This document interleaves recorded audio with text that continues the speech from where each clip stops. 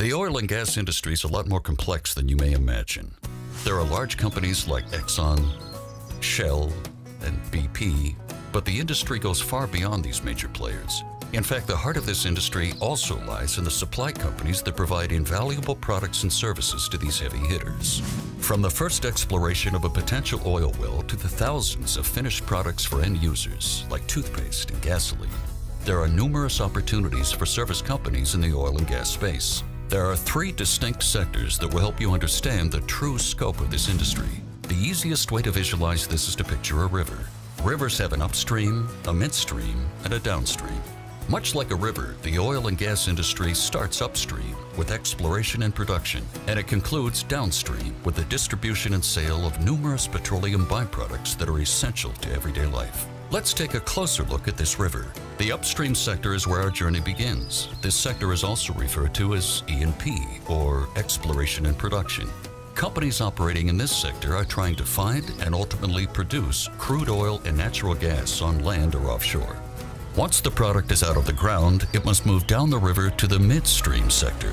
This sector of the industry handles the transportation and storage of crude oil and natural gas. There are many ways to transport these products, including trucks, ships, barges, trains, and pipelines. The oil and gas needs to be transported to a storage facility, often referred to as terminals or an LNG site, before they can continue on down the river to the refineries. Once it arrives, we are officially downstream. Here, the crude oil and gas is refined and processed into finished products and then sold to the public.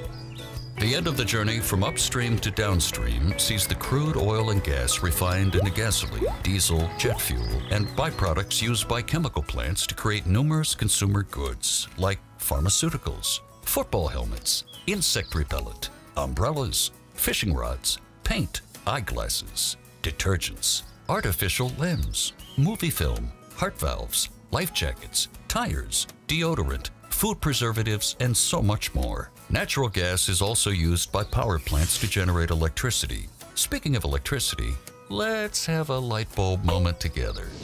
In an industry so large, it may seem nearly impossible to a service company to get a firm foothold in a particular sector and secure jobs in multiple sectors of the industry. There are numerous trade shows and associations that you can attend and get involved with that are sector-specific. To best find your niche in the industry, it's important to understand not only your capabilities, but also the different sectors and subsequent subdivisions between each sector and the ways they relate to one another. Let's take a quick look at just a few trade shows and associations that you could get involved with today.